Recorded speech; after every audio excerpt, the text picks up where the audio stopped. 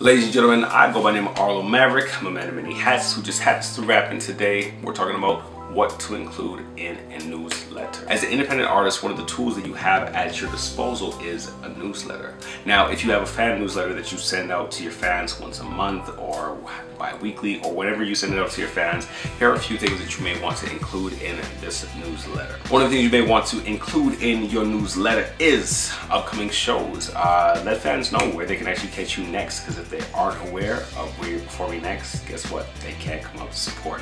So make sure you are including upcoming dates that you have. Another thing you want to include in your newsletter is recent and relevant news. Don't provide your fans with every detail of what you've been up to. Give them the highlights of what you've been up to in the last month, because, well, the last 2 weeks, however, just like Liz when it comes to releasing newsletters. But try to provide them with information that's going to be something they're going to be excited about, something that are going to make them want to become even more fans and get other fans aboard on this journey that you're taking them through. Another thing you may want to include in your newsletter is a call to action, something that actually prompts your fans to do something, like whether it is check out this new single, or check out this latest video we have, or something to that nature, where you're actually getting them to become engaged in the content that you're providing to them, because it is a newsletter where it's like, yeah, it's cool to read this, yeah, it's cool to check out this photo that's in the newsletter or that, but at the same time though, what are you doing to actually create some sort of engagement with them?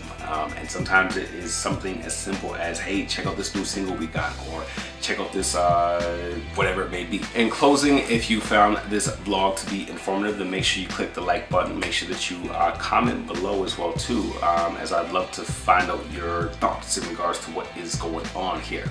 As well too, don't forget to subscribe to the channel, which is youtube.com/Arlo Maverick.